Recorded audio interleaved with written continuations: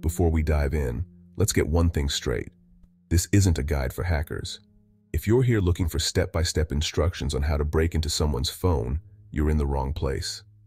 This video is not about teaching you how to hack, but about helping you understand the risks so you can stay safe. Have you ever paused to wonder what really happens when you make a phone call?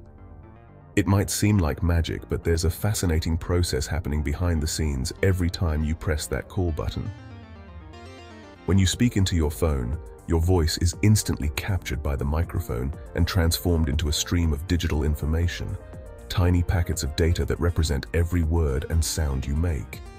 Your phone's technology converts your voice into a digital code, breaking it down into numbers that can be easily transmitted. This digital code is then sent out as invisible radio waves, traveling through the air to the nearest cell tower, which acts as a gateway to the wider world. The cell tower is like a high-tech post office, picking up your message and forwarding it through a complex web of towers, cables, and servers that make up the global phone network, until it finally reaches the tower closest to your friend or family member. At the other end, their phone receives the signal, decodes the digital information, and instantly turns it back into the sound of your voice, as if you were right there beside them. All of this happens in the blink of an eye, so fast that we never notice the journey our words take. In fact, this process repeats itself billions of times every single day, connecting people across cities, countries, and continents. The entire system is built on trust. Trust in your phone, the cell towers, the network providers, and the technology that links them all together. But with so many steps in the chain, every single one is a potential weak link where things could go wrong or be intercepted. Hackers and cybercriminals are always on the lookout for vulnerabilities, seeing opportunities to exploit the very connections we rely on for seamless communication. By understanding how this invisible chain works, we can better spot where security might break down and how to protect ourselves. Next, let's dive deeper and see exactly how attackers can exploit these links and what you can do to stay safe. Meet the IMSI Catcher, a sophisticated device that acts as a fake cell tower, allowing hackers to secretly intercept your calls and messages. Originally developed for intelligence agencies, this technology has now found its way into the hands of cybercriminals and even stalkers, making it a growing threat in our increasingly connected world. Your phone is constantly searching for the strongest and most reliable signal, always trying to keep you connected. When an IMSI catcher is nearby, your device can't tell the difference between a real cell tower and the fake one set up by the hacker. It automatically connects to the strongest signal, which is often the attacker's device, without you ever realizing it. To you, everything seems perfectly normal. Your calls go through, your texts are delivered, and your apps work just as they always do. There are no obvious signs that anything is wrong, so you continue using your phone as usual, completely unaware that your privacy is being compromised. But behind the scenes, every bit of your communication, calls, texts, and even some app data, is now passing through the hacker's device first. This gives the attacker full access to your private conversations and sensitive information, all without your knowledge. This is what's known as a classic man-in-the-middle attack. The hacker positions themselves between you and the real cell tower, secretly relaying and potentially altering your communications. With this access, hackers can record your phone calls, save your text messages, and even listen in on your private conversations in real time. Sensitive information like passwords, personal details, or business secrets can all be captured. They can also force your phone to downgrade to an older, less secure network like 2G or 3G. These outdated networks lack modern encryption, making it much easier for attackers to eavesdrop and steal your data.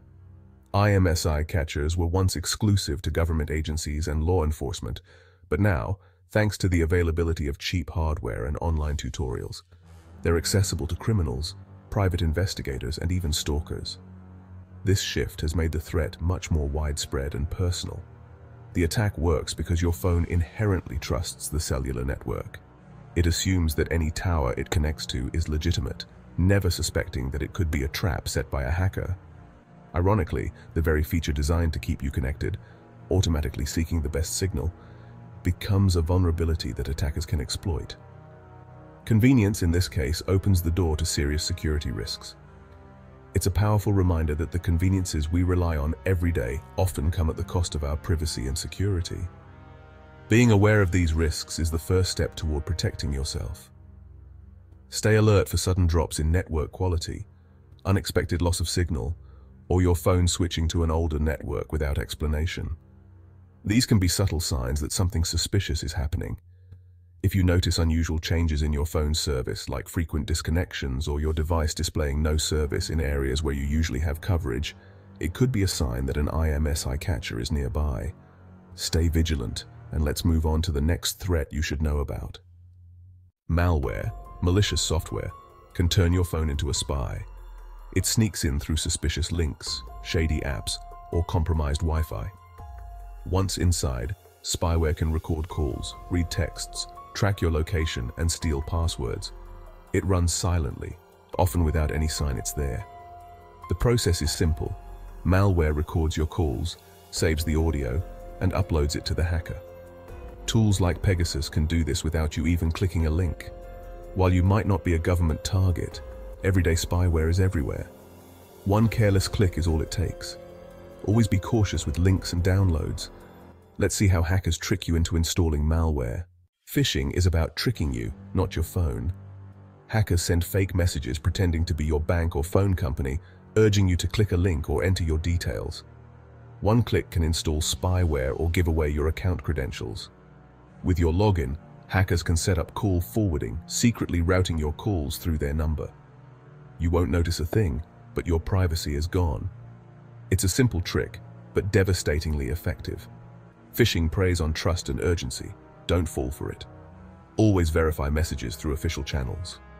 One moment of misplaced trust can open the door to hackers. Next, let's see how these attacks play out in real life. Phone hacking isn't just theory, it's happened with real consequences. The News of the World scandal saw journalists hack voicemails using default pins, exposing private lives and causing public outrage. IMSI catchers have been used by criminals and law enforcement to intercept calls and texts, especially during protests. Criminals have stolen bank codes and drained accounts using these tools. Spyware is used in domestic abuse and corporate espionage, violating privacy and trust. Hacking isn't just about spies. It's about real people losing security and peace of mind. Let's talk about the human factor in all this. Technology isn't always the weak link. We are. Hackers exploit our habits. Weak passwords, unsecured Wi-Fi, careless downloads, and impulsive clicks. Emotional triggers, fear, urgency, excitement, make us act without thinking. Most people think, it won't happen to me, but hackers target everyone. Automated attacks cast a wide net. Even a tiny success rate means thousands of victims. Carelessness is a hacker's best friend. Treat your phone like your home. Don't leave digital windows open. Vigilance and skepticism are your best defenses. Let's see how you can build better habits. Here's how to protect yourself. Good news, you can protect yourself with a few simple steps. Be skeptical of unsolicited messages. Don't click suspicious links. Only download apps from official stores and check permissions before installing. Regularly delete unused apps to reduce risk. Keep your phone and apps updated. Security patches matter. Use strong, unique passwords and enable two-factor authentication. Lock your phone with a passcode or biometrics. Avoid sensitive tasks on public Wi-Fi. Use a VPN if you must. These habits create layers of defense, making you a harder target. You don't need to be a tech expert, just consistent. Share these tips with friends and family. Security is a team effort. Now, let's wrap up. Your data tells your life story. Protect it. Privacy isn't about hiding, it's about control. When hackers invade, they steal more than data. They steal your peace of mind. Protecting your privacy is self-respect. Stay informed.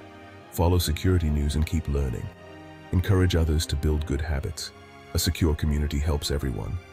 You are the gatekeeper of your digital life. Be vigilant, proactive, and value your privacy. Don't give it away cheaply. Make security a habit, not a one-time fix. If you found this helpful, subscribe for more tips. Stay safe and keep your conversations private. Your privacy is your superpower. Use it.